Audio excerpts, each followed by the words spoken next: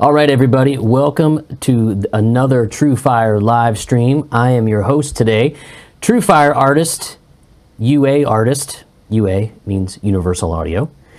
In my opinion, they do things better than anyone in the recording world and in the guitar recording world. And we're going to talk to a couple of illustrious members of their teams here today in this live stream. We're going to talk about creating and capturing world-class guitar tone with none other than Universal Audio, and I humbly announce two of our illustrious guests, Mr. James Santiago, there in the bottom corner, or top corner, and Tor Morgensen, coming to us from a long ways away. Tor, where are you coming from? I'm from Denmark, so it's a little later over here. It's a little bit later. 11, yeah. We got you up and we pulled you into this live stream because we want to really tap into the knowledge that you have about not only being a great guitar player, coming up with great guitar tones, but how you create them for a company like Universal Audio. And James, you're in Los Angeles, correct? Yes, San Fernando Valley, known for a few things in the entertainment industry, but today is all about guitar. Right, just a few. So we have James is a senior product designer at Universal Audio, and Tor is a senior guitar product manager. So, you know, folks watching this, and those of you that are watching the archive broadcast at some point, we pulled these guys out of the lair, okay? This doesn't happen very often. So this is a treat. You know, if you're with us live, ask your questions. We're going to get to them shortly. But really, first of all, what we want to talk about is how cool TrueFire has made it to partner with a company like Universal Audio for their DIY July month in promotion, where they're giving some Universal Audio gear away. They're giving away an aux. They're giving away a couple Twin X's. They're giving an Apollo X8P away. And you can enter to win that stuff in what they call the prize pool. You can also get some extra entries when you go to check in at TrueFire.com and you watch while you're watching this live broadcast. So rumor has it you get a bunch of entries when you go and you click the prize pool. That's really cool. This stuff is some of the greatest gear on the planet. We're going to dive deep into how these guys not only create the gear but use it themselves, and then a little bit later in the broadcast we'll have Tom Waterman from Universal Audio talk about how to craft guitar tones in their new groundbreaking recording system called Luna. So it's going to be a fun 45 minutes or so for sure. I am definitely humbled by the presence of these fine gentlemen and what they make and allow me to use on a daily basis. So, without further ado, shall we jump into some questions, gentlemen? Are you ready? Are you primed? Yeah. All right. So, now, not all of us can have a sexy tiger stripe Jackson Kelly. James got some crazy guitars. I've collected a handful for sure. I really want to tell the public and the folks watching this what your background is briefly. You know, I know that you've both had some, not only your feet in music and playing guitar for your entire lives, but you worked at some really, really great places too, and you've developed some other great products that probably a lot of us have used. So, James, if you wouldn't mind, talk a little bit about the early days of not only your guitar playing and tone seeking, but how that worked into working at some of the companies you've been involved with. Yeah, it's really not a straight line. I think anyone who plays music for a living realizes to be in this business, it's not just get in band, buy guitars, get famous, retire. It's not a straight line. There's all these things that go, you know, you learn skills that you didn't think would come in handy, like knowing how to read a contract or, you know, fun stuff like that. But so oddly enough, my foray into working guitar stuff was as a really young kid. I started when I was 5 actually playing guitar, and was in working bands at 15, which if anyone knows the laws in California, you know, I shouldn't have been in those bars playing at that age. But it gave back then though, were you pass? Early, and you know, I was in there playing, and you learn top 40 gigs, and that at that time, in the heyday of the 80s, tones were moving from just 70s rock sounds to 80s, where things started to have post effects. Things were getting, like, to play a top 40 band back then, you had to not only sound like Lynyrd Skynyrd, you needed to sound like Steve Lukather, and you needed to, and this had to happen back to back to back to back for all of those hits back then. So that kind of got me when I go, why don't I sound like that? So I started very young and reading Guitar Player, which was really the only source of information back at that period. There was no internet. You know, it's scary to think about. You couldn't just go to a computer and type how to sound like John Frusciante, how to sound like George Benson, how to sound like Jimi Hendrix. So that actually connects me to a point where in my late teens, I was playing every night and started playing locally around the Bay Area, San Francisco Bay Area, California. And a bunch of guys from Guitar Player used to come to the bars I used to play at. So I actually got a gig at Guitar Player testing gear as a teenager. Wow.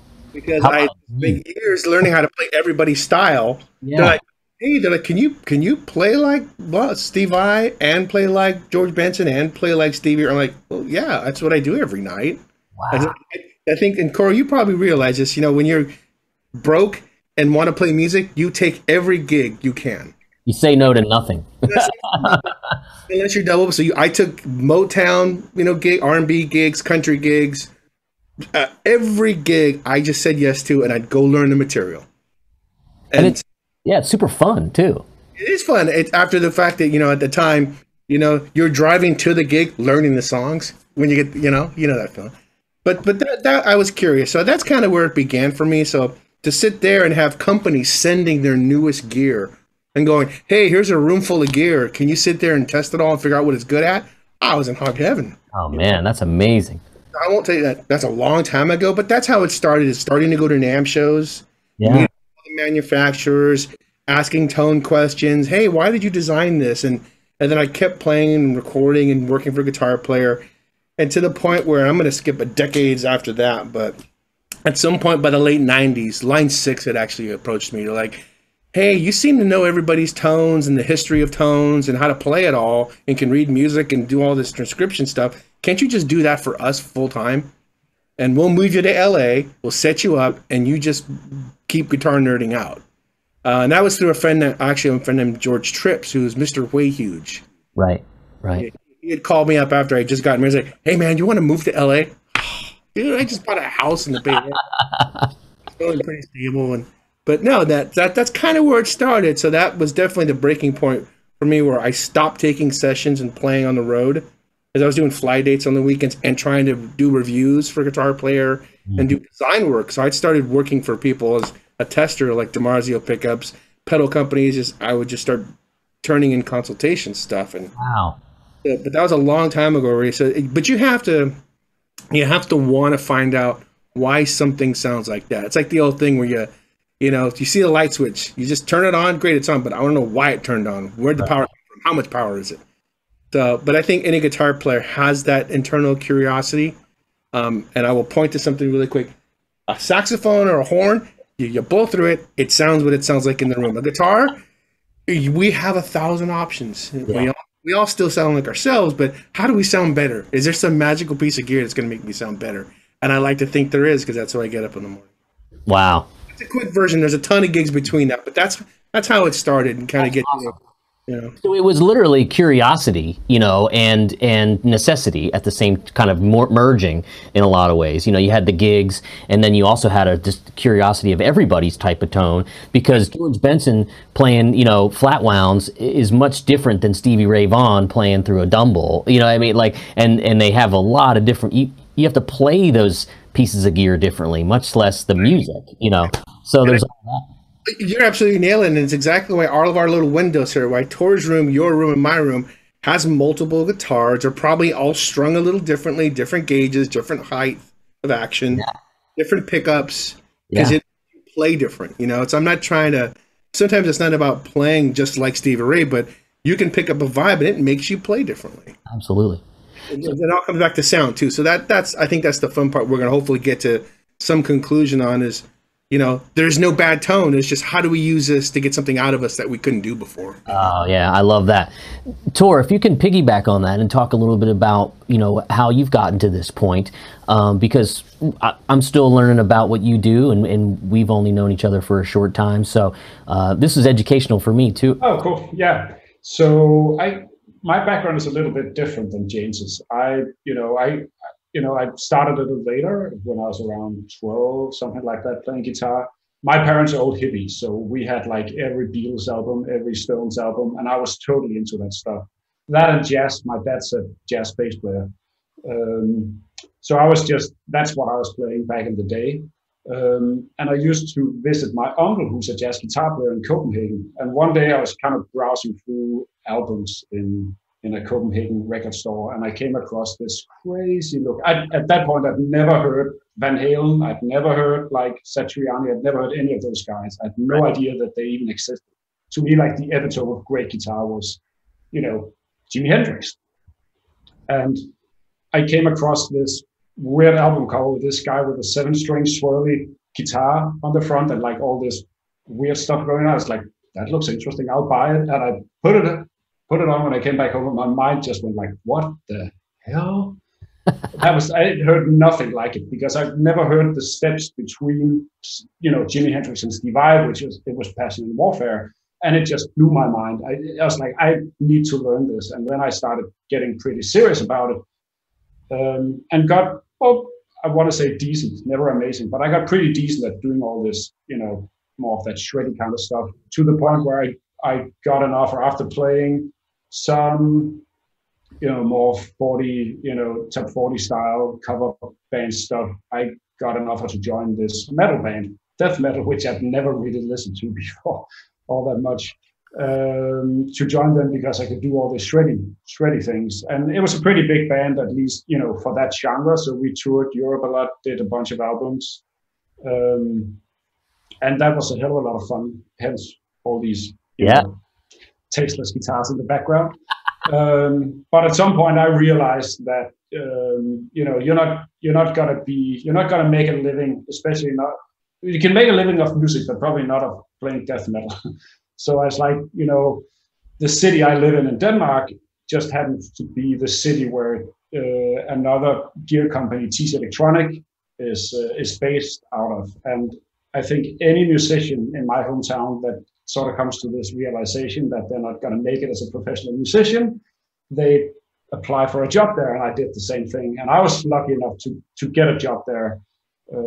Working actually as a web developer for the first 4 or 5 years, and then basically getting the same job there as I have at UA, which is product manager, and helping basically make a range of guitar products for TC. Some of the guys out there might know Polytune or the Tone Print pedals or Ditto Loop, but that's all products that I've done for TC.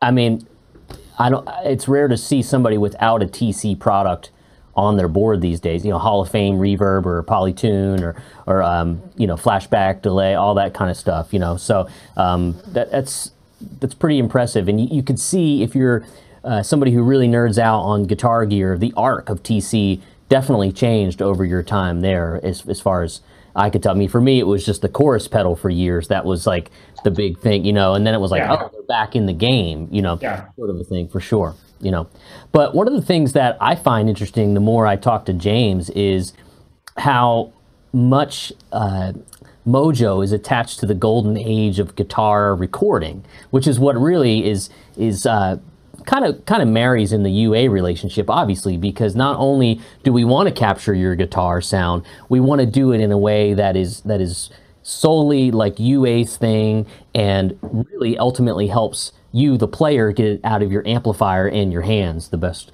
way possible. So, James, can you dispel some of the myths, or tell a story or two about how really the tones that we know and love are created, and what you've done via helping to create Ox, help people achieve, marrying all those things? Yeah, and it might help to have some background on just the 2-minute why UA jumped into this. And I think it stems from the guy who started UA, which is Bill Putnam Sr. And if you look at his history, his whole point of starting these businesses was to refine the recording process. He had moved to LA knowing this is the hub of recording, and started designing the rooms, and then started designing consoles and compressors to refine the recording process to make everything sound better. So I think that same drive to get things to sound great, to be easier to use, to make better music, It's the same thing we work on daily at UA. Is it, well, is it innovative? Is it creative? Is it going to make you want to play your instrument or sing a better vocal take or get a better drum sound? So we're tasked with this mantra of creativity and innovation, and it's a great place to work. So I think starting from that, I think anyone who picks up a guitar, like if we just take Van Halen for instance, you know, it felt like he had no baggage when he went into the studio. He didn't feel like I need to sound like Clapton, which he says was his biggest influence. I don't hear it, to be honest with you. And he didn't sound like Hendrix either. And he used the gear he had there to create something new in the same way the Edge does.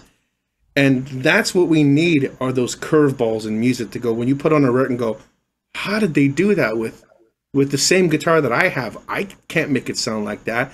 And it's even scary when you think the same Marshall likely is the same year and circuit is on the same Hendrix record that's on the same Van Halen record, and those two things sound nothing alike. So there's like, what other mojo is there? Well, there's the gear they use in front of the amp. There's also how it was recorded and the way they treated the signal path. So that was probably some of the harder stuff with guitar. Was you can have the same amp, but even past the settings, like what were the one or two pedals? What was the microphone? What room was it in? Did they put a reverb post? You know, because we all know you can't just walk up to a Marshall and sound like Van Halen 1. It's impossible to do that in the room, to be quite honest. You have to have that amp on 10 in a room that can handle that kind of volume, microphones that can then EQ it, put the nice reverb in post and pan it off, and so there's this connection that happens when you get to sit in, and Troy, you know this, and Troy, you too. You know, when you're recording with a band and you get to be in the control room and hear your guitar coming out, like, oh, that sounds like a record. Because we all know if you sit in the room with the gear, it's great, but it's not the same experience. You know, it could be awesome to hear it coming off the amp, but to hear it going through the Neve mic pre's, getting a U67 or a Royer ribbon on something, and then getting it blended perfectly and placed in a mix. There's a thing that I had a problem with too, that we grow up with the gear, we try to get these sounds out of our amps, but there's that process that we know as guitar players how to get to the guitar speaker. But you have to be sort of a recording nerd, which I love doing this stuff, a recording-minded person to go, well, how do you get it from the guitar speaker and translate it through the recording process? And it's a different part of the brain. And that was my goal since I was a kid. It's like, why can't I sound like this? And you realize that there's no way I'm going to get that out of the amp. And as an example, no one's ever seen Stevie Ray Vaughan with a Dimension D by Roland. It's not in his rig. But if you listen to David Bowie's record, Let's Dance and China, there's a Dimension D on it. And Stevie never put that on there, but that's part of that tone. And that was all done by the recording engineer. So how do we make stuff that gives you that sounds like a record tone? We have to control the whole thing. Right. And I think that's one of the things when years before Aux ever came out, Bill Putnam Jr., who owns Universal Audio and runs it, had come over the house here. This room was a little different at the time.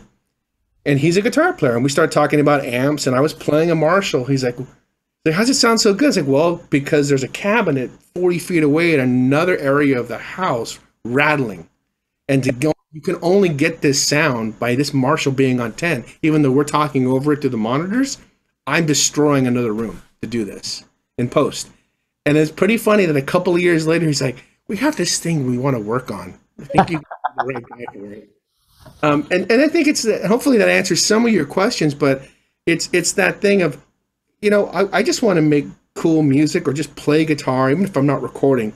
Can't I just get a cool tone and have it inspire me to play guitar? And, you know, like even right now, you're not seeing it, but on the other side of this wall is just a 100-watt Marshall stock, probably on 7, a lot, and I can talk over it. And what comes out of the speakers sounds like me getting to be in the control room of a great studio. And there's a thing to that I'm not sure everyone gets to experience, but now thanks to the processing of computers and home studios, now we all get to feel a little bit of that now. And I think it's exciting stuff. So tell us a little bit about how Aux is able to harness some of those things that you're talking about in the studio, the mojo that they got from Van Halen in the studio, or your great story about drum overheads of Hendrix capturing his Marshall. If you can briefly talk about how and why how this product's so important, and TrueFire just happens to be giving one away. So, and they use one in their studio, and a lot of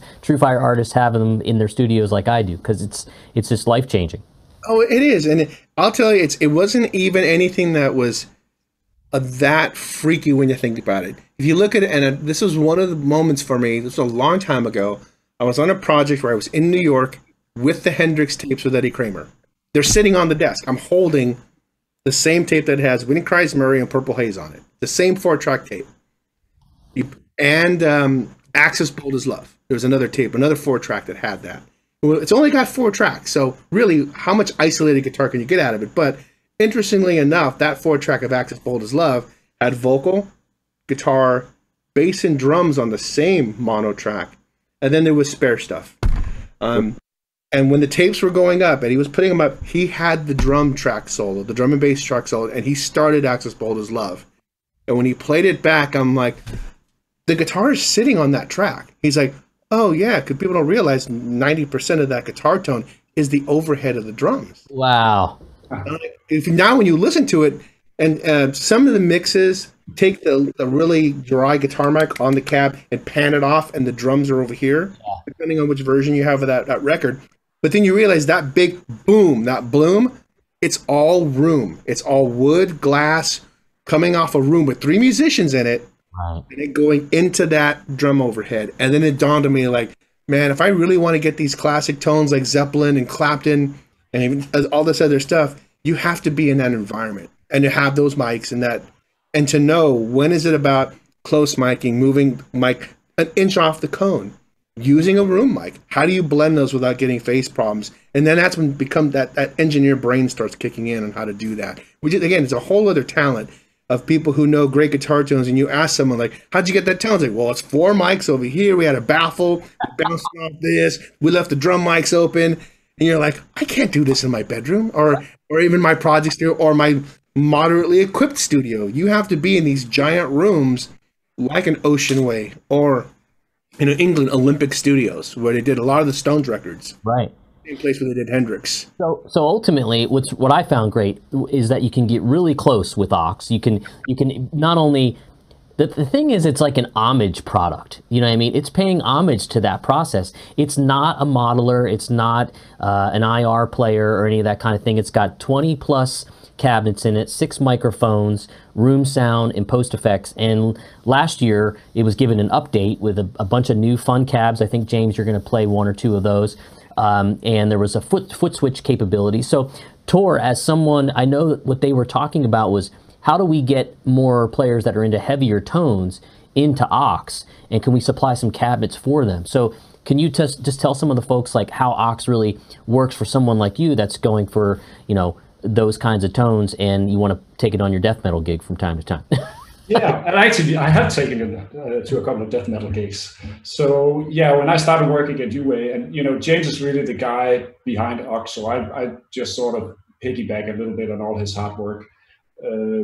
It was pretty obvious to me that aux was designed when it came out, for more of the vintage classic tones, and it can do pretty much anything from from Wes Montgomery all the way up to like Stones and Hendrix, even Van Halen stuff.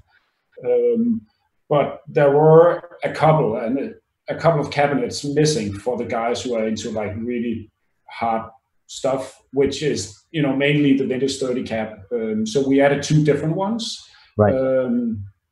A 4x12 Marshall style cab, and then an oversized Mesa Boogie rectifier, which are arguably the 2 go-to standards if you want to capture metal tones, regardless of whether you're into like new metal or death metal or black metal or whatever you can think of. Those are the cabs that are used. So we added that, and it certainly made me happy, because that meant that I could use the aux both, as a studio tool and actually as a live tool as well. Right. Which, to be honest, I couldn't quite get the tones I needed for that kind of gig before that. Before it, okay. Yeah, and those new cabinets really, really sound good, for sure. And what's cool is you can, there's this foot switch functionality where you can take a simple dare I say, cheap 3-button foot switch, and you can turn off the post effects that are in aux. But for people that are just joining us, they might not know what aux is, so I'll give the elevator pitch real quickly. It's what's called a premium reactive load box and guitar recording system. So the ultimate idea is that it's going to harness the tone from your tube amplifier, and it's a load box basically tricks your amp into thinking it's a speaker and says, hey, I'm safe, you can turn me up and go nuts just like you normally would with a cabinet. But it's ultimately harnessing that tone not only from the preamp but the power amp. So this isn't any kind of like soaky thing where we're gonna like be able to just gas the front end of your amp. You're getting the whole really organic vibe of your tube amp for sure. And then what you're gonna do is take that tone through more of the guitar recording system aspect, where you're going to be able to apply different cabinets and different microphones on those cabinets. You can make them on or off axis. You can add room sound. If the room is too bright, you can put a carpet underneath it to dampen it. You can add post effects, and James talked about a little bit of it. That's all the stuff afterwards. It has nothing to do with your pedal board, because if you plug, I have a cool tube reverb back there, and if you plug that into a Marshall, it's going to go berserk. Like, it's not going to sound the way you want it to, which is why they would record guitar tones dry in the studio and then add that stuff later, and it would be this beautiful saran wrap of tone, if you will. That's what aux really pays homage to, and it does it gorgeous. It's got plate reverb, compression, EQ, and a whole host of like delay effects, which can also be modulation as well. So the cool thing is what James likes to talk about is how you can get one amp to sound like a bunch of different people or players and tones because of room sound, microphones, and post effects. And James got some guitars dialed up there and some presets. I think we're going to even show a screenshot of the aux app. Now you can control the sort of brain of aux, if you will, with an iPad. With an iPad here. I want to give my show notes away. And you can also do it with your desktop app as well. It's available for Mac and PC, and it is tons of fun. So, James, if you wouldn't mind kind of talking about how you're going to play some of these tones, and you're going to do it all through a 100-watt Marshall, I believe, right? It's a 100-watt Marshall in there. In fact, I can connect the dot. I just pulled up the preset for Axis Boulder's Room, and I'll literally show you what I heard on the tape, and which is how this was put together. In fact, there's a special thing in there. If you know biodynamic mics, the M160 is typically black, right. The modern ones. Well, when I was with Eddie, I asked him, what mic did you put on Hendrix? He said, you have to have the original 60s silver-bodied, Tuchel connectored, before XLR was a standard, Canon sometimes we call them as well, M160 ribbons. So it took me a decade, and I found a pristine pair in Germany. Wow. So when you get to play this, yeah, that's what's in aux, is my vintage hoarded pair of M160s that are matched. Also, a pair of those is the When the Levee drum sound break. That's that sound. Badass. Thrown over the balcony, or this actually, the railing, and that is When the Levee breaks. Same, again, Eddie Kramer, same mic. He liked him. So if I pull this, again, Strat, you'll hear here's the actual just M160 on the cab. Kind of boring, but it's all about this room guy here.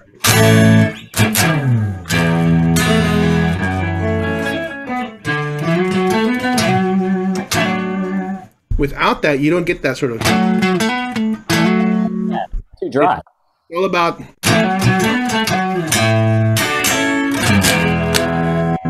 And we're going to just basically... And I love this guitar, but it's time to put this guitar away and grab something a little more useful.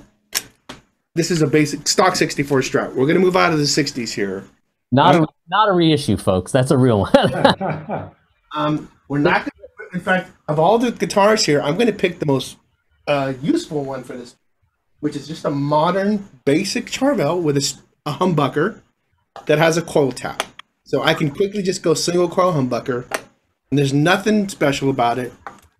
And I have one amp and one little pedal, a little tube screamer if I want to smack the amp a little harder.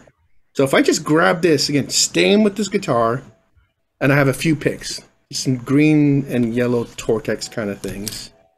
And if I just surf this will explain to you why one amp can actually get a great clean sound, a great distorted sound, a great vintage distorted sound, a great modern sound, depending on the speaker. The speaker, if you think about it, is the biggest filter your guitar amp has. It is the one piece in the chain that's going to let all the high end through, or take all the high end out, or focus your mid range, or tighten your bottom end. If you have the time, you could take one amp and have 10 different cabinets and basically sound like a whole bunch of different amps. Yeah. So all I'm going to do is take this Marshall. We're going to just surf a few presets and see if I'm not full of it. Drastic too. You'll have some different ones there for us too. Yeah, and again, I think I have a friend, Dweezil, and he always says, like, I'm good for about 5 seconds of somebody's style these days, and then I just turn back into me. So I'm going to contain my riffage to the key pieces without going too far, because then I start to suck. By the way, I think you were referring to Dweezil Zappa, TrueFire educator as well, and all-around amazing guy. He basically jokes, he's like, yeah, dude, you could do Stevie Ray for like 5 seconds, and it's like Stevie Ray Santiago. I'm like, yeah. Stevie Ray Santiago, let's hear it. Yeah, but so here, I'm going to just pull up a preset. Again, same amp. I'm not going to change anything. And obviously, all you need to do is turn the amp a little more. I'm going to just turn up the amp and smash the fin.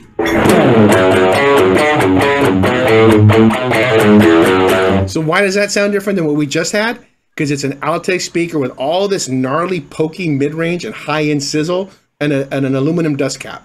And that specific mic that, as you research everybody's recording sessions, you realize, oh, he used, it's a 421 mic on an Altec. Again, same Marshall, but sounds completely different from this.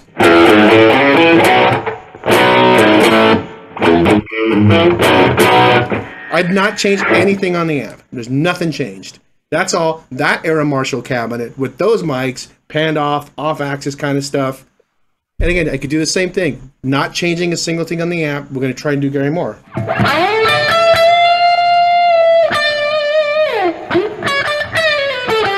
can just kind of hear the pick attack is back. Obviously, that wasn't how he ended that. But you got great plate reverb in there, too. Yeah, and that's what's going to start happening is as I start picking the mic, because a mic, if you think just how devastating a speaker can ruin your amp or make it sound great, then you've got the next filter, the microphone. Picking a condenser, a ribbon, a dynamic mic, is it pointed in the center of the cone, away from it? Are you blending a ribbon with a condenser or a dynamic with a ribbon? That's a whole nother world. And then we start talking about post EQ and the reverb and what kind of reverb it is, delay pans. So that same thing, like if I literally pull over and do this, which is probably the worst example of this, that's a direct amp. Direct, yeah. Correct. That has nothing. That sounds nothing like the next preset, which is like where's it? Elliot Randall, if I recall. Elliot Randall, or this. Jeff Beck in the late '60s, tracking with a U67 20 feet away, cranked up. Again, not changing anything on the amp. Same thing. Or you go to. We'll try one more.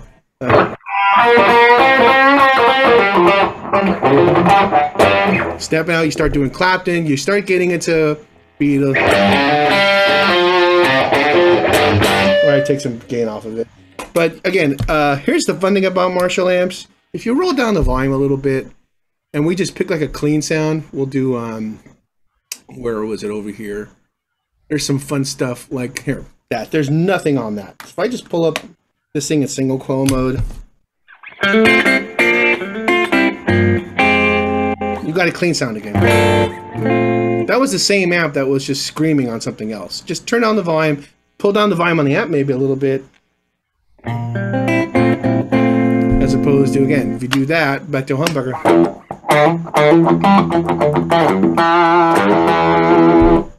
So, and again, you start getting into effects.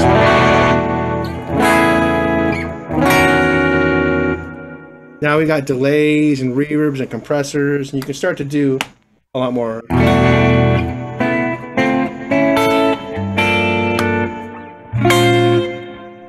Panning, delays, and I mean, you could basically spend your entire time doing this. And I learned something by a lot of the session guys. There's Landau, Tim Pierce. A lot of these guys started doing this where they would take a couple of amps, mic the amp themselves, and their rack was actually a post rack. Wow. So the lexicons, all those delays and eventide things and shimmery stuff, it's all running in post because they wanted the amp to sound great. And because you can't really process beautiful studio reverbs in front of the amp. It doesn't really work that well. No, and so many amplifiers, their input stages are much different too. So it all handles, again, that's me getting as as boastful as I can about amps. I don't know shit. I know, sorry, I don't know anything. But I do know if you plug one pedal in, it sounds different with another amp. So there you go. But hey, I wanted to ask Tor, as we sort of close this segment off, seeing that this product now really works for the heavier players in that genre, talk to us about people that maybe are using this aside from people yourself, but like folks that really dig this kind of music that are like, man, this has changed my world. What kind of interaction have you had with sort of the heavier guitar community when it comes? I've had this out and showed it to a couple of friends and great guitar players. There's a guy I know based not too far from here who has a studio, and he's recorded a bunch of pretty famous bands, Black Dahlia Murder, Meshuggah, guys like that. And he's raving about it to the point where, as a studio guy and somebody who actually knows how to mic cabinets and knows, has all the gear and has the knowledge on how to use it, he's still actually taking the aux out and using it more often than not these days, because it's just such an easy tool for him. But one of the things I actually find is super interesting is, whenever I talk to James, it's, apart from, being a great guitar player and having, a seemingly bottomless knowledge of guitar gear, he also has equal amounts of knowledge about recording gear. But I think that a lot of guitar players, myself included, have spent so much time educating ourselves on the guitar side of things. So we know about we know about Les Pauls, and we know about Stratocasters, and we know about pedals, and we know about amps. But when it comes to the recording side of things, there's almost this sort of like, yeah, that's magic. I'm not going to touch that part of it. And that's what, when I got my aux, that's what really blew my mind about it, was the fact that, first of all, suddenly I can get all these amazing tones that I honestly had no idea of how to get before, because I would go into the studio and there'd be some guy who spent years, getting that knowledge. And now I can get it, just by, flicking through presets like what James just did before. But the other really cool thing about it was that as you open up the editor and you start looking at it, it's also a learning experience, because suddenly you go like, oh, so that sound is because James spent the time to actually talk to all these guys and make sure that every single preset that's in there, that's sort of a homage to these classic sounds, are actually done using emulations of the real gear that's in there. So if you go in there and you check it out, it's like, oh man, so they used that microphone with that compressor. And now you can actually go like, you internalize and you go like, next time when I want to make my own preset, I can go in and I can pick that cab, but maybe I actually want to try this microphone that I liked on this preset because it had a little bit of a different bottom end. It was a little loose or whatever. Yeah. So it's also an educational thing for somebody like me who doesn't come from that studio background, suddenly going like, maybe I could actually dial in some cool sounds in the studio one day. Man, that spoke to me. We had a question that I'm going to kind of address similarly, but I'm going to get to it anyway. We have a few questions, but I didn't realize how many of my favorite big guitar tones were created with condenser mics, large diaphragm condenser mics. It gets the depth, height, breadth, width of the guitar sound like nothing else, because you think like you're going to pummel the speaker, you want a 57 on it, and really that's not necessarily the case. So I end up using, especially by myself when I'm teaching or doing a live stream, I'll use a 412. It could be with my Princeton and the large diaphragm microphones that are in there, because I want it to sound big and large in addition to the room sound that's in there as well. But you're absolutely right, Corey. In fact, I'm gonna blow my own thing here and dispel a myth. I'm sorry, go ahead. Did we lose you? You're good.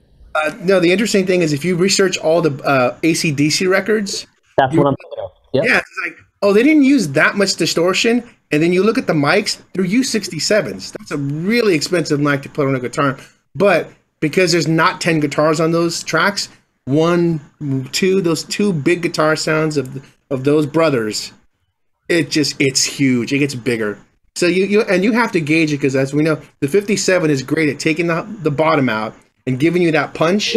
So you do get to fit in between a big dense track. But I will tell you one other thing, and this was the worst because I never get to tell people what actually happened. But I did research all the Larry Carlton sessions for those Steely Dan sounds. Nice. And I'm going to tell you why the brain, those two parts, is I asked him, I finally sat down with him. I'm like, okay, so you got to tell me what your favorite mic was for all those sessions. And he goes, I don't care. I don't remember. That's the engineer's job. That's my job to play guitar, man. And I think at the end, that's what Ox's job is for you, is so you don't have to care what the mic setup is, man. Just play guitar. Pull up the preset, and then maybe you'll learn later, but just play your guitar. There has been moments where people say, I want 100 different cabinets in this box. And I'm like, I use 2 or 3 at most, you know. But we want to move along and just mention a couple questions. So a gentleman named Jay Doherty, we didn't talk about how aux is hooked up, and it's really important how when you connect aux, you don't want to damage anything, or you want to obviously connect it the right way. So if you could, one of you briefly talk about how to set aux up when you get it home. Tor, do you want to give me? Yeah, I can do that. So you can't see it, but I have an aux over here on the side. So the way it's hooked up is that you go out of whatever amp. Obviously, you plug your guitar into your amp, or you plug your guitar into your pedals, and then into the front end of your amp. And then from the speaker output of your amp that you typically plug your speaker into, you plug that into the aux. And then aux has an output that goes back into your speaker. So that's one part of aux, is essentially the ability to play your amp at a lower volume. So you can set your 100 Marshall, like what James just played through, and set it to the setting the volume you like to get the sound that you like. But then you can use the aux to basically suck out some of the power, so you can play it at bedroom level or whatever level you want to. So that's one part. The other part is that you can also bypass the speaker cabinet altogether and go out of the line outputs on the back of aux into your recording interface, or just directly into whatever kind of powered speakers you have, powered monitors. And that's where you use the simulated cabinets and microphones and effects that you just heard before, which is insanely cool. So when I use it here in my room with all these different amps that I have here, I'm just going into a pair of studio monitors, and that's what I'm listening to. So the nice thing is I have a couple of different amps here. I have like a Plexi Marshall, I have like more of a JCM metal amp, and a little Fender-y kind of thing down here. And I just have a couple of presets on the aux that I switch between for, here's my Fender sound, here's my metal sound, here's my Hendrix sound. And, it's as easy as that. Yeah, it really is pretty easy to hook up. And it's once you get sort of connected into the minutia of the app and the interface, it's a lot of fun too. So did we get a screen freeze? Are we still good, guys? Because we're still good, Corey. Sorry. Okay. I want to let you guys. Great. I want to let you guys go. There's a couple questions here that I'm going to handle, but James and Tor, awesome to have you guys. Good seeing you. Sorry we can't be at a NAMM show, literally rubbing elbows. Maybe sometime in 2021, we hope. I'd be happy to come visit you in Nashville and get some hot chicken.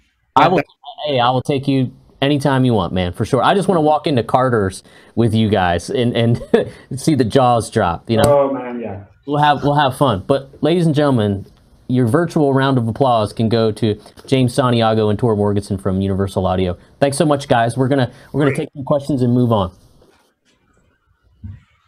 Thanks, guys. Thanks. All right, so there was a couple other questions I saw come in here. I forgot to tell James that somebody mentioned his Zappa blanket back there. They love that. And just to let you know that aux itself is not an amplifier modeler. You use your amplifier, and aux basically is the speaker and a lot of other stuff on the back end, microphones, post effects, and room sound, and that sort of thing. Somebody had a question. I think that was PGD Asensio on YouTube had that. Jason Carter says, is that level of engineering learn over time, or is it a distinct talent you're born with? I think, like anything, it's learned, and it's learned by listening to records and experiencing the environment and being in the element. Jay also wants to know if you can plug aux directly into the DAW, or do you have to have an amp? So you plug your amp into the aux, and then aux into your Apollo, hopefully your Apollo and Luna at the at the end of the stage, which is what we're gonna talk about next with Tom Waterman as soon as we get him on the horn here. Tom is calling us from the UK. He's going to talk about not only Apollo's console unison technology. He's going to talk about how to get really, really killer guitar sounds from just taking one of these and plugging it into your Apollo from your guitar. No amplifier needed. It's all in the box. It looks like I can see a picture of him. Here he is. Hello. How are you? I'm good. How are you guys doing? Oh, fantastic. Fantastic. Good to Great have to see everyone. Hey, James, nice to see you, man. It's been a while. So, how's life across the pond right now? It's good. It's incredibly hot in here because I've got all my tube gears turned on, so I feel like I'm in LA. I have to turn the AC way down in this room too. It gets pretty warm for sure. Yeah, that's the sad thing about over here. We don't have AC. Yeah, right. But so those of you watching, please welcome UK product specialist Tom Waterman to the show, to the live stream. Tom is a wealth of information, man. Every time I talk to the guy, I learn something new, whether it be about the guitar he's playing or how to make it sound good with my universal audio gear. So those of you that are just tuning in, if you're new to Universal Audio, by far the industry leader in not only professional recording gear, but gear that is of professional quality for the consumer. You can get into this line of products and really capture a lot of the same experiences you would have right in your house by using a virtual gear that was really sought after for many years and modeled and recreated by some of the greatest minds in the business, for sure. They've been designers of not only recording interfaces and hardware, software now, and by consumers, novices and pros alike, for sure. A lot of times in this world, we're using basically a digital or virtual tape machine, and that's what UA has created in Luna. So Tom is going to talk to us about how to not only take your guitar, plug it into literally a digital recording interface, make it sound like a real deal guitar amplifier, and then capture that sound in Luna, which is the recording system. So Tom, if you can get us up to speed a little bit about, let's say somebody buys an Apollo, how they're going to plug into it. But before we do that, I've got to reiterate, since we're a little more than halfway through here, that we're giving these puppies away. TrueFire has gone in full Monty and are giving away 2 Apollo Twin X's, an Apollo X8P, and an aux box as well. And so you can go to TrueFire, you can check in, and you can go to the prize pool as well. And there's a number of different ways that you can enter to win. You can kind of collect those virtual guitar pedals, create a signal chain, and you can up your entries and kind of keep increasing your chances to win. This stuff is top of the heap, man. This is what all of my peers in Nashville, when they see my UA rig, they're like, "Oh man, I wish I had that stuff too," because they want to take it to the next level, and you get what you pay for, man. It is really top-notch stuff. But Tom is going to talk to us about being a guitar player, you bought an Apollo or you won an Apollo, and how you're going to get some great guitar tones. So please, tell us a little bit about your connection to UA briefly and how you got into this whole world. I know we talked the other day, and you not only were a guitar player for hire, but you were an artist for a little bit, and then you're in the engineering side and producing. So how did you get here? Mine's kind of a funny story, but I was a wannabe guitar player, and I still would class myself as a wannabe guitar player. It's pretty crazy. Oh, one sec, we've got Tommy calling me. Sorry, Corey. It happens. It's live. It's live. Yes, it is. Tom, go ahead and share your screen. So we can pull that up on the screen. Sorry about the interruption, guys. That's okay. So what we're trying to do is we want to get a nice on-screen shot of Tom's rig. So he's going to show us how he's actually building guitar tones inside of Luna, and Luna is the recording system that Universal Audio has spent many, many years developing. So when you win or purchase an Apollo, you actually are going to get Luna. You have the ability to get Luna for free. And a lot of times folks are like, well, I got this interface, now what do I do? Well, now you record in Luna. So we good, Tommy? All good to go? All right. Cool. Yeah, so I mean, my journey in was pretty interesting, but I'd say I was always a wannabe guitar player and still am, to be honest. Like with you and James and Tor and everyone who really plays, I'm like I'm the wannabe. But you know, I kind of about the age of 15 got into a studio and just started t-boying, you know, making cups of tea and going down and kind of just seeing engineering. And it pretty much, my whole thing is just about why things sound the way they do. So like as a guitar player, I approach it as, you know, what kind of pedals, what tubes, what amps, but it's mostly from an engineering point of view, not so much like as a pure player. And the same is true for microphones or even drum skins and drum tuning. I kind of became a bit of a nerd for the detail, you know. And then my journey with UA started about 20 years ago when I bought some UA gear basically, and it just changed my world. It was like finally getting access to the good stuff, you know, like it made a huge impact in my music. So for me, coming to work for the company was just a bit of an honor, really. You know, I've been with UA for 4 years, and for me, it kind of closed the loop on why I got into engineering anyway, and to see the guys, you know, up close doing what they do and making products and equipment that kind of shape the way modern music's made. Like so many hit records are made and recorded with Apollos and UAD plugins or our hardware, all the analog gear, that for me, it was a case of, you know, being honored really to like represent those products and demo them and talk to people about the history behind all of the recording technology and guitars and whatever we might get into, you know. And they're super passionate at the company too. It's really, I mean, I feel the same way. Like when Ox came out, I sought them out and I said, I can be your demo guy. I can tell this story. And I feel like a lot of people at the company are, they're ready, willing, and able to tell the story because it's fun and it's everybody's really amped up about it. But you got a Strat style guitar there, and you got an Apollo fired up, and I think we have the ability to share your screen. And what's going to happen is you're going to plug your guitar directly into your Apollo. Mm-hmm. I have another interface here, Corey, with just to show people this is the arrow. So you know you have like a DI input or an instrument input, headphones. Have some stuff to connect speakers and microphones to it. That's pretty much standard on any interface, and that's the case whether we've got the Apollo X4 that I'm using or the Apollo rack units or the small arrow that we have here, you know. And something special has to happen when you plug a guitar into a device like that, because it's not a guitar amp. So you'll get techie for a moment because it's important to kind of relay why you can plug your guitar in there. Yeah, well, I mean, most guitars like this, for example, being a passive Strat style guitar, they have quite a high output impedance. It actually changes depending on where the tone controls are and when the volume controls are. So when people talk about, you know, amps cleaning up and being touch responsive, when you can back off the volume control and still get glassy highs and things like that, it's because you're not losing tone when you get to a really good tube amplifier or a good guitar amp or a great pedal, because it's kind of expecting to see that variance and have a nice high impedance for you to go into.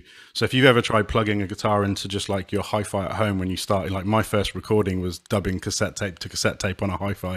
It had no top end and it sounded horrific because you're not plugging into a nice high impedance input, which you need for like a tube guitar amplifier, which is generally around 1 million ohms if you plug into a Fender tube amp or something. And that's kind of what happens in Apollo, but we've taken it a step further with something called Unison technology, which then lets us switch the impedances on these connections and give you the feel of like different pedals and different amps when you're plugging into different jacks on the front of them, you know. So the Apollo is really intelligent in the way that it interfaces with your guitar, basically. And like a lot of gear, you know, in this realm, the stuff that's under the hood isn't obvious, you know. And somebody would say, well, why would I choose an Apollo over something else? It's like, this is exactly why. Because if you're a guitar player just using a 2-channel interface, you know, you want to make sure that that dedicated guitar input has the ability to actually respond to your guitar as a guitar amp would. And one of the things I thought about was, you know, plugging your guitar in straight is good for Prince, you know, or somebody like that, or Corey Wong nowadays or something like that. But like, let's say we want an honest to goodness, you know, sort of Fender or Marshall type of amp tone, but plug into this interface. Can you show us how easy it is to walk through that sort of process? Yeah, for sure. I've actually made a load of like classic guitar sounds where we've got some that were done direct and some that are done with amps, but I'll show you how to like build an input in Luna. But just so people are aware as well that Luna, when you open it, it's a recording system which we've just released a few months ago, and it was announced at the start of 2020, and it now runs and comes for free with your Apollo interface. You can download Luna and actually get stuck into multi-track recording, editing, and because all of your settings, so any guitar amp stuff that we have, because we have DSP in our interfaces, which effectively is like having a load of pedals or processors built inside your interface, so you can shape the sound when you're recording and you can play through it in real time, and it doesn't feel latent, and you get the feel under your fingertips, which is why that impedance thing I'm talking about, it's not it's not even that noticeable as an end user. You just kind of plug in and play guitar and it just feels right. And so like what I say to guitarists is like, have a play on it, have a feel, you know, it feels good. The reason it feels good is because we're doing stuff under the hood, so that when you plug into a Fender or a Marshall type of input, you know, you're getting that feel, you know. And so that's really what Luna allows us to do now, is integrate those settings into your recording session. So when you come back in a month, you can go back to exactly how you had it and overdub a guitar or do whatever you want to do.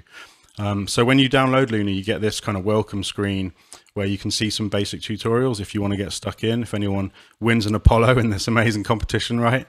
But otherwise, we'll just jump straight in and open this this session that I've got. Go for it, man.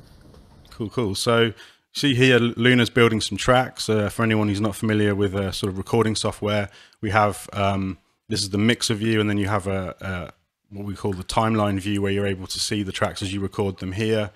So I've just got right now one input that I've called tuner, just so that, you know, just to show here, when we turn on an input into record arm, I've actually got a tuner plug-in here. So if I wanted to just quickly check, you know, you can bring up some tuning really quickly, right? Which I've done. Go for it. So hopefully it won't be too bad. But let's start with, say, I heard James talking about the Jimi Hendrix tone. So I made some sort of Jimmy type tones here. So let's start with these tracks. So I'm just going to go to the mixer view so you can see what we've got going on. So up here you'll see the input, which is guitar DI, which is literally the front jack on the Apollo here. I'm plugging into channel 2 and picking that one up here in software. And as soon as I turn on record enable, we have this technology called ARM, which is this little button here, this orange dot, which is called accelerated real-time monitoring. And what that means is the Apollo interface itself is doing all the processing in its own hardware DSP, so that we can run through guitar amps and processing with things like pedals and equalizers, and really go deep into tone creation in the way that James was just talking about, particularly when he was talking about pulling up the Axis Boulder's Love multi-track and how he had the room bleeding in and all that sort of stuff. Oh yeah. He even mentioned like Olympic Studios, I think a minute ago, where some of the consoles that you have there, originally at the start of the studio, they built their own desks, made primarily with germanium transistors, and they were called a Helios. And we actually have an emulation of this that UA have done, which I've got on this sound, which gives you a quite spongy sort of woody tone. So not only can we emulate interfacing your guitar to an amp and the amplifier itself, but then also how it would have been recorded and processed all the way to the tape machine in a studio like Olympic in the 60s. And that's kind of the sound we can build. So what I've got here is actually a Marshall Plexi Classic, which is the guitar amp that comes for free with the Apollo. So just here we've got like the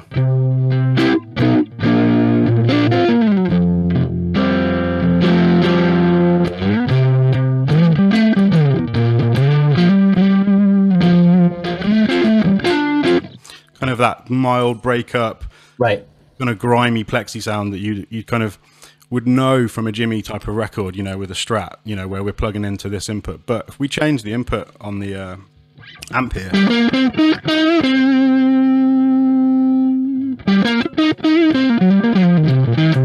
we get different feels, right? You can get all of those sort of different tones that you'd get by plugging into the different channels of the amp, but also the impedances that you get.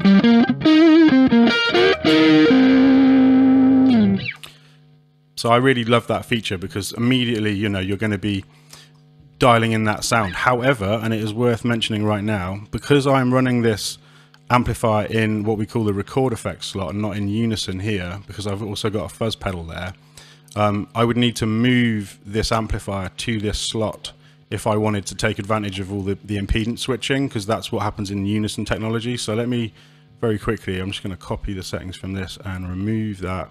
Yeah, so what Tom is saying is that in unison technology, it's a lot more as if you're just plugging into the amplifier. And then what's actually going to happen, that's going to go right to tape as you record. I mean, in the record effects slot, it would as well, but you're going to really hit all that natural feel by putting it in that unison slot. Yeah, so because I moved it, because to do the Jimmy thing, I also wanted to stick a fuzz before the amp, and that's the beauty of Lunar or the Apollo system in general, is that you can daisy chain processing. So, you know, you might, if you put a pedal in the unison slot, then the Apollo will actually become like the pedal, and you've plugged into either, say, like a TS overdrive or a raw kind of like rat style distortion, or in my case it was a fuzz pedal, and then the amp can come second. Or if you do what I've just done and move the amp to the unison slot, we now have access to the technology that makes it feel like we're plugging into that Marshall, right?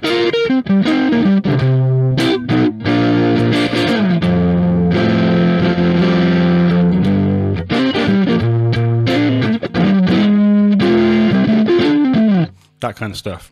Right. We can move to the different inputs and get complete different gain staging. Much cleaner sound when you come down here. So you got that.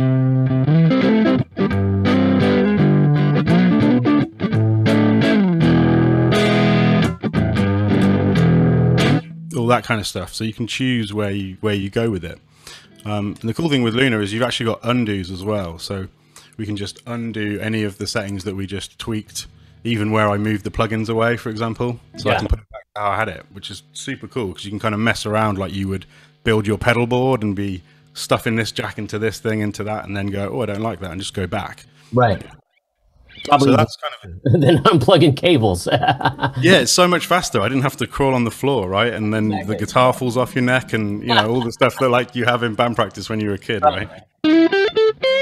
So what I've done is, like, I wanted to sort of build the whole Jimmy tone. So after that amp's been mic'd up, in this case with the Plexi Classic, we've got a 57 mic here in this pop-out panel, which shows you, some overall master controls, like a little bit of EQ, for example. But I've gone into this Helios channel amplifier, so just have a listen to this without it on, and then when it's on, it's got that nice, bright, kind of spongy sound to it. So it's got a bit of bite and a bit of woodiness to it,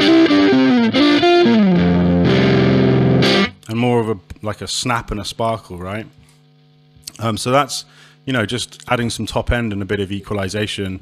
And then I believe, like, Eddie Kramer, when he was recording a lot of this stuff, would use DBX compressors, maybe not quite on some of the early Jimmy stuff, but a bit later. So put a touch of compression on there as well.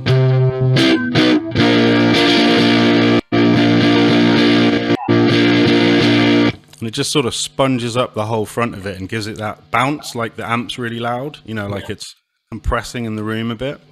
And then, of course, any good recording done in the 60s and 70s would go to tape. So the beautiful thing with this is all of these plugins, they're all Universal Audio's model plugins, are running on the DSP of the Apollo and in real time without latency, or without noticeable latency. And so we can actually build the chain like it was in the studio. So we've got a Strat to a Plexi to a Helios amplifier, compressed with a DBX, which is like an early 70s VCA compressor, going to a tape machine, without noise reduction on it. It got noisier, but we've got that whole...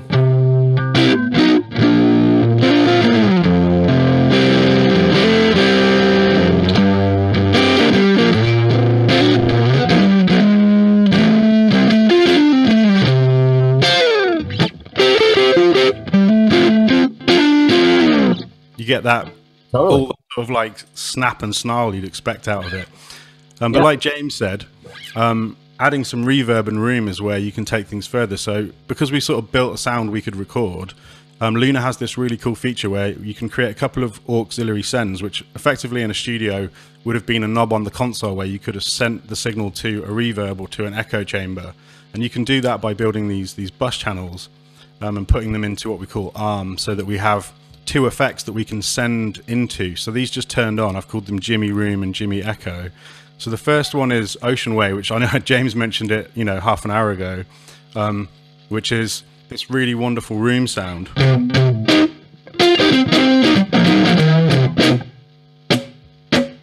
And And it just short. Yeah, that's the thing. Like when you listen to Jimmy records, you hear so much of that just bouncing in the background, like the amp being super loud in a room, and there's all of that. You know, when he does all the percussive stuff, you just got all of the bounce in the background. It's the room. So we can do this, and the Ocean Way plugin is actually a Universal Audio model of a studio that the father of UA, Bill Putnam Sr., built in 57 and 58. So I've actually set it up like it would have been actually a horn section in Studio A with a bunch of mics far away, and I'm just using that like it would be, the amp would be bleeding into a load of horn microphones, for example, you know, which is kind of crazy. And then from there we've got this Galaxy Tape Echo plugin, which is like a spring reverb with a tape slap on it, and that just does, in fact we can listen to it on its own here. It's kind of like just a splashy reverb tail, but then you get the full sound, right? So we've gone from what would have been, let's just go back to the tuner track for a sec here, DI'd guitar without all the UA processing on it,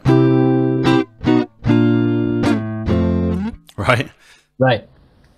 And that's what a difference from that, you know, plugging your guitar in straight to actually hearing some stuff on it.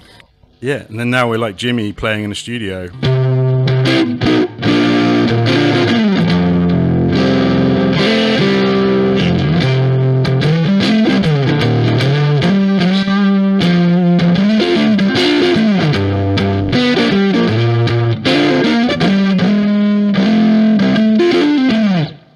And you get that old kind of reverb tail on it and that nice bit of room, and that's kind of one sound you could build in Luna and then record.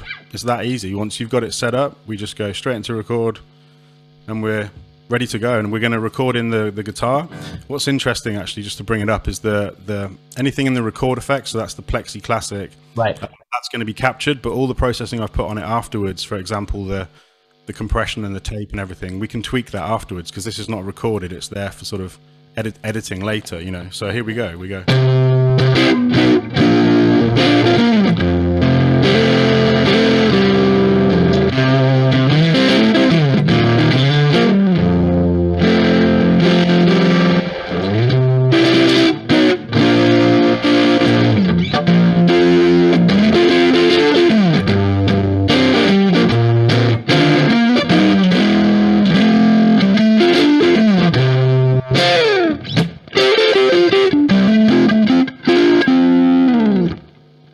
That's how Luna works, basically. Yeah, so what everybody's seeing there is his audio is actually being recorded into Luna. There's a number of different ways that you could manipulate it. And I want to grab some questions, but I want to talk about a couple other things. You know, I had the pleasure of doing a little 6-part series on Luna for TrueFire to go with this promotion. And you know, I want to keep talking about this through this broadcast, that you can enter to win this stuff, folks. You can enter to win Apollo recording interfaces. You can enter to win an aux box from Universal Audio and TrueFire. They partnered up to do this really great promotion. And there's a number of ways to do that at TrueFire.com. You can check in to the broadcast, get some extra points. You can go to the prize pool, all that kind of stuff for sure. A couple of things that I want to get into. I want to answer a few questions here, and then we'll talk about a couple other things and really nerd out and show why Luna is special. But let me get to a couple questions here first. Can you route one unison channel with a distortion pedal into another unison channel with an amp sim? You can't. No, not currently. So that's quite tricky to do because of the way the processing works. So the only way to try and achieve that would be to have hardware pedals and then use the UAD amplifiers. So use your pedal board into the sort of playback effect section where you have the amplifiers in monitoring and not in the record path. So you could record your pedals but not record an amp sound and then mess with the amp later, right? I'm wondering if could you put a bus, like an amp in a bus, and then route that signal to a bus? I don't really know what the difference would be other than using an amp in the record effects. You could that's probably what's brilliant about Luna, is that you can stack a lot of those things that you would normally want to route into each other through that signal chain. Yeah, are you still seeing my screen share, Corey, or not? I'm not right now. No, and unfortunately, we didn't see the plugins pop up. But folks, what you were can see is if you go and search any of the UA products he's been talking about, the plugins, the Marshall Plexi Classic, the Ocean Way Room Sound, it is a deep dive into not only audibly, but very cool visually too, a lot of the things that he was doing to kind of tweak the sounds. You see they're pulling up right now. There's a lot of amazing emulations that this company has put many hours in to faithfully recreate a lot of the hardware that really has been synonymous with great recordings over the years. Here's a big one. Everybody's going to ask this. Any plans on releasing Luna for Windows? Couldn't comment at the moment, but you know, we've had a lot of requests. There's a feedback button in the top right hand corner of the application. You can always, if you're using it, you have a Mac but you also have a Windows machine, you can let us know. If not, you could, you know, shout on the forums and all social media, and I guess the louder the noise, the more it gets looked at. I know that Luna in general was a long time in the making, so it's across the finish line, and I'm using it every day. It is my go-to DAW. And a couple things real quickly. Do you still have that track recorded in Luna? Yeah, I do. Yeah. So, do you want me to share my desktop and see if we can get, as opposed to just the Luna window, and we can I don't know if that will work. We'd have to ask our tech moderator, Tom. Can we do that? Tom, if you want to try that, that might work. Because that'll really enhance the experience even more. There's a big question mark there. It's coming. It's coming. Hang tight. That means like we can't do that. Maybe I can screen share that and you'll see more actually. But I thought what would be cool would be just take that track and pitch it up a couple semitones. Okay. So you're seeing this? Half step, so you're Hendrix then. So you're down. Ooh. Yeah. See, now so this is a really brilliant thing that you can do in Luna, and I've done it a lot in my creating of backing tracks. If I need, I played a bass line that was in one particular key, I can actually change it, and Luna is so powerful that it does it without any glitch, at least that I found. So, can you? Oh, it's fantastic. Yeah. So here's the Jimmy playing.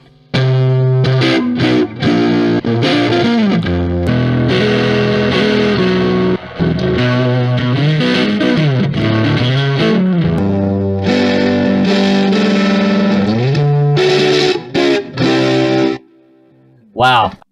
And when you really do it, you know, one of the things that's funny is I've done it a lot on bass. And when I've tried to do it in other programs in the past, it gets super glitchy with those frequencies. And the funny thing is when you do it in Luna, it takes on, it's still kind of a human element to it. It still sounds and feels right. Now, I mean, I'm sure if you go an octave higher, it might be kind of weird, but it could do it and there won't be any artifacts that you'll hear as well, which is it's an amazing feature of Luna for sure. Oh yeah, I mean, one of the things I actually really love doing is you can take guitars and turn them into like a bass line. If I play something monophonic, that's killer. That's a great idea. If we just do kind of like, oh well, let's try.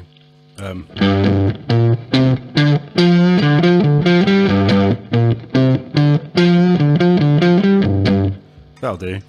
But like.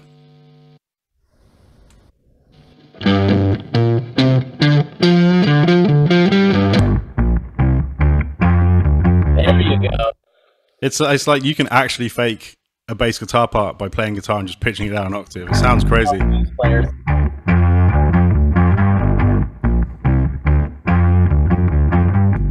I so love that. That's amazing. Oh, wow. That's fantastic. A couple of things.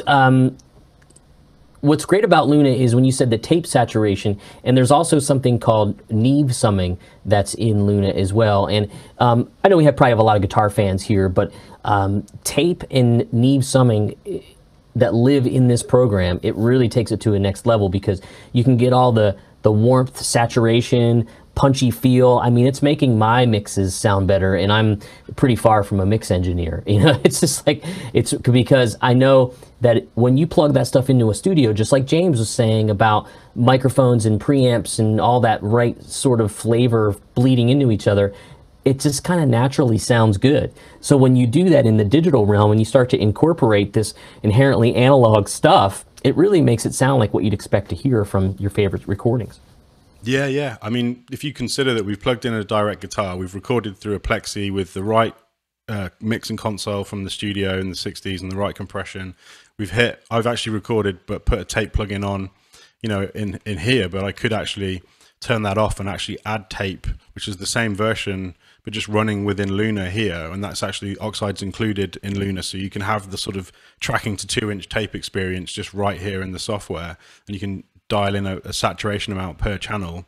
So that now is like the Plexi guitar sound recorded to tape, and then we're actually playing it back into the console where I can hit it with the Helios channel amplifier and the DBX, and hopefully now you can see all these. So if I just if I very quickly go back into record mode, you'll be able to also see the Plexi as well, so I can bring up what you were missing earlier. There it is. Awesome. I think when you share just the Luna screen, it doesn't get the floating windows in Skype for some reason. But yeah, so that's the Helios, which is this like really nice vintage germanium style channel amplifier. That's the old, really early compressor. It's really like a 70s compressor, to be honest. And then you've got the Marshall Plexi, and that's the little pop-out panel I was on about with the, output settings, and you can switch these jack sockets, and when it's in a unison slot, you're actually getting that feel when you're plugging into the front of your Apollo. So what's cool is we can record through all this legit, bona fide, as the studio was back in the day, chain. And then as you're saying, Corey, when you come out of record here, we've then got our reverb still available to send to here, so I can put more of the guitar in the room. We've got the tape echo, but also on these buses, we could hit built-in Neve summing, which then, if anyone's seen Sound City or the Sonic Highway stuff that Dave Grohl did, you'll see how famous that Neve sound became through like all of these amazing records that were made there. And we've emulated a version of that console and put it directly into Luna, and you can even run it on the main mix bus. So for example, all of your guitar tracks, all of your drum tracks can go through these buses that give you this fat saturation that just gives it more life. It's a bit like playing through a good guitar amplifier where things just get saturated and really nice sounding, And I've even got the Neve here on the room tone, for example, or on the tape delay. And if we go back to my original guitar,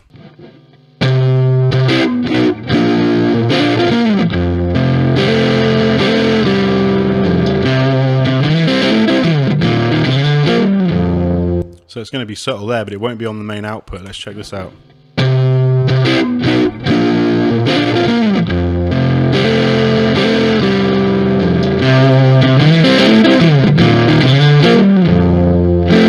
So you should be hearing huge changes with just that Neve going on and off across one guitar. When you start doing that across a mix with drums, with bass, everything else, Luna just starts to sound huge. It really comes alive with actually minimal effort too, which is pretty great. Hey, I got a bunch of questions here. One of the cool things, somebody asked, can you jump the channels on the Marshall? Yes, you can. I do it often. So you can actually digitally emulate that jumped channel thing. That you can even see it back there on my Marshall too, right back there. There's a cable going from a low, input. There we go. See, Tom, you're on it, man. Fantastic. You just click through different, clicking on the connector gives you different combinations of jumping channels. Yeah. A gentleman, David for Guitar, wants to know, are Luna plugins separate from the Apollo? So all these plugins that I'm running in inserts, these are UAD plugins which run on Apollo, but also on our DSP products that you can use for mixing, where you get more power for your computer. But things like the tape that are built in here, which I can turn on and off individually in the tape slot, this section in the mixer, and also the Neve summing, which is on and off on every bus, for example, they're actually built into Luna and running on your CPU on your native computer. So we split some of the Luna processing natively and some of the plugins running on the Apollo. So right now, because obviously the competition's on, but we've also got a great promo. If you were to get an Apollo, you'd actually get a bunch of the plugins that I'm showing, things like the Helios and the guitar amplifier and the tape delay. Depending on which unit you buy, there are different plugins included in promotion. So it's a really good time to kind of get extra stuff alongside Luna to be able to take your mixes and recording that little bit further. Yeah, I think I'm using the plate reverb a lot, and that's now included, I think, for the promo too. Do we have the pure plate handy real quick? We do. I've got a couple of different sounds actually. Let's just take this slow bluesy one that's next here. So let's get into record. Yeah, let's show this one nice and vibey, and then we'll wrap it up for the folks. Yeah, so this has just loaded up the Fender Tweed guitar amplifier. And I've actually got a UA preamp, which is included with an Apollo as like a booster. So I'm using studio gear before an amp, which is something that would be a pain to do in the real world without taking quite a lot of time and using reamp boxes and things like that. There's some compression, same type of thing. We've got some EQ with the Helios, and then just a tiny bit of EQ with the Precision, which is also included. I'm just going to turn this off, and then I've got a couple of effects, one of which is the Pure Plate, which you're talking about, Corey, which is as part of the promo. So this is that beautiful early 50s, well, mid to late 50s reverb sound of a steel plate suspended, where they kind of just vibrate it and it gets this super whip crack. It's a really killer fast sound. Yeah, I mean, you can probably hear like the sort of whip crackiness of the reverb. Oh yeah. And that's the plate, you know, and it's such a unique sound. And we sort of, I think we were the first company to ever really model that. So it sounded real, you know, like dead on. And then this is the Precision delay, which is actually included with all the Apollos. And that just is a really good stereo delay unit where you can do ping pongs or you can do modulated chorusy type delays. So I've just set it up as a kind of cleany blues sound with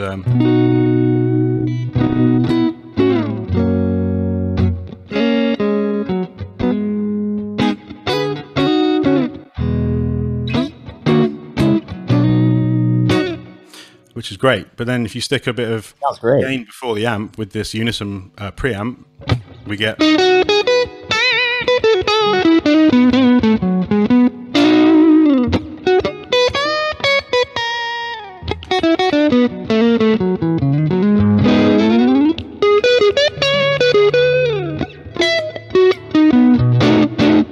totally different thing, because we sort you're essentially sorry, I mean it hit you there. You're essentially driving the amplifier harder with the Unison preamp. It's fantastic, and that's a tube preamp emulation too. So it's tube into tube, you know.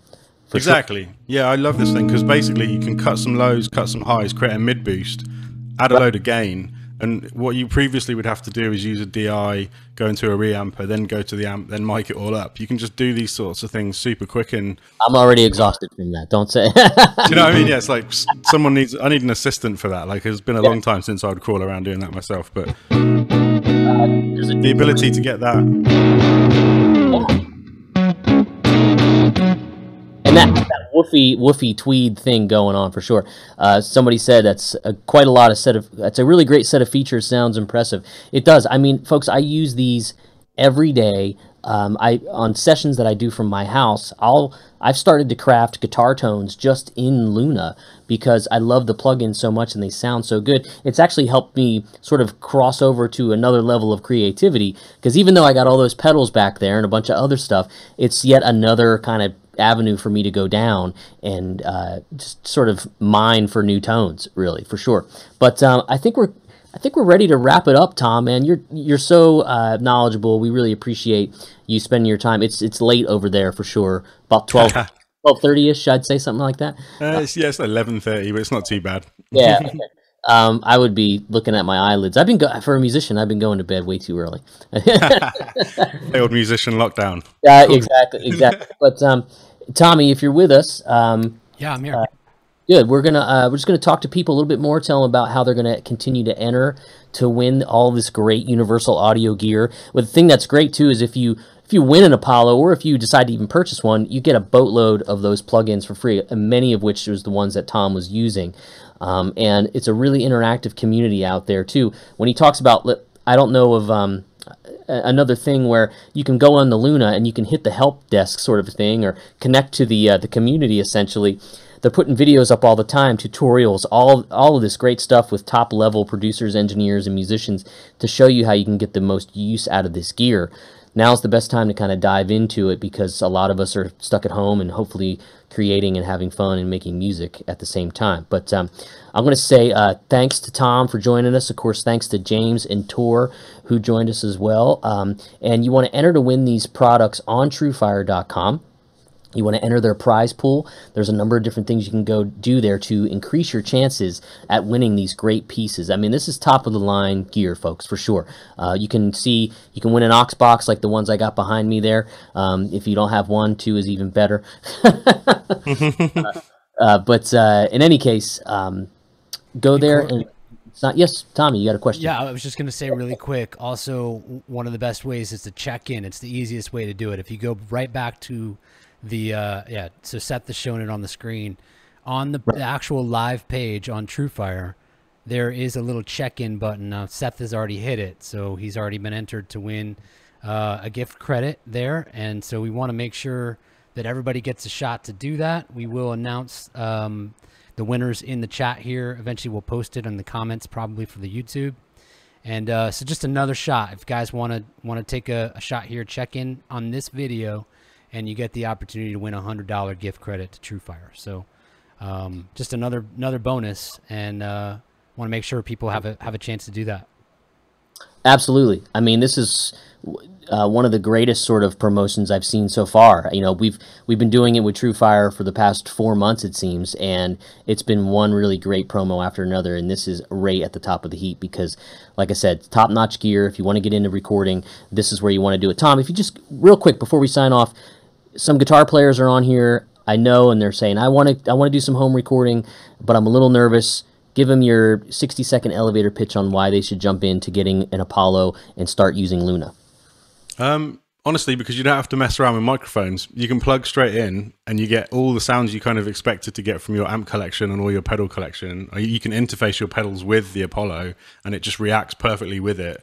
And then Luna being such an easy to use recording platform, very quickly you'll find you're just building 4 or 5 tracks overdubbed and it all comes to life. You've got the sound of basically the analog studios we all know and love, but with the modern convenience of being on your laptop.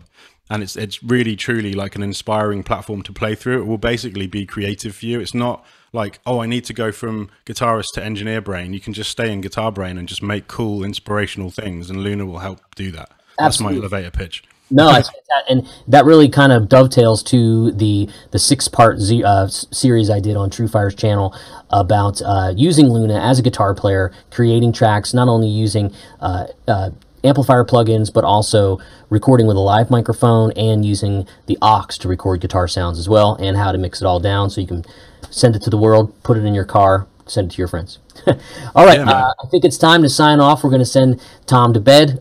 We appreciate it. Yeah, so here we are. This has been a great evening of really getting great guitar sounds with Universal Audio. We're crafting and creating some of the greatest tones you're going to get inside your computer or from your amplifier. I'm Corey Congilio. I'm a proud TrueFire artist and even prouder Universal Audio artist and aux demonstrator from time to time. So I'm going to sign off. Thanks again, everybody, for joining us, and stay tuned. There's always another TrueFire Live around the corner. Thanks, Corey. Thanks again, Tom. Great show. Thanks, Tom. See you again.